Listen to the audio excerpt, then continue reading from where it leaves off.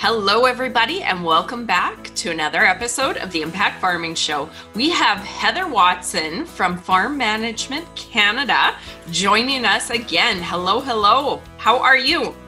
Good. How are you, Tracy? Good. I am excited to have you on the show once again, talking about a really exciting event that you guys just put on the other week, Farm Transition Appreciation Day. Congratulations, by the way. That was awesome. Oh, thanks very much. Yeah, it was kind of a long time in the making, but we were glad we could finally bring it to fruition.